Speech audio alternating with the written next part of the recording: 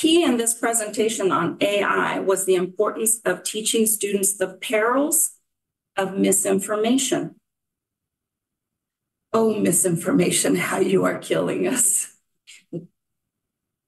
As educators, we have always been responsible for teaching students the difference between conspiracy theories and reliable, observable, tested knowledge.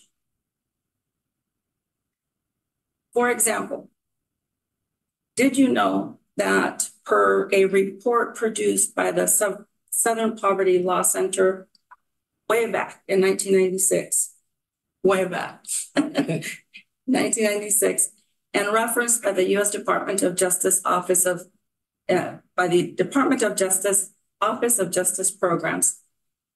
This report indicated, and I quote, "Patriot propaganda rests on false assumptions about constitutional rights and mandates and tales of government conspiracies."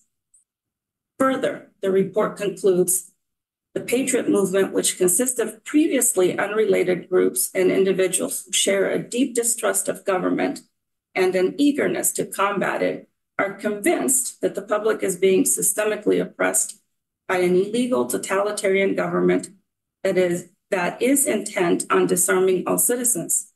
They believe that the time for traditional political reform is over and that they must secure their freedom through resistance to laws and attacks against government institutions and individuals." We cannot afford the spread of fear and false narratives of scare tactics, all which have a real impact on real people.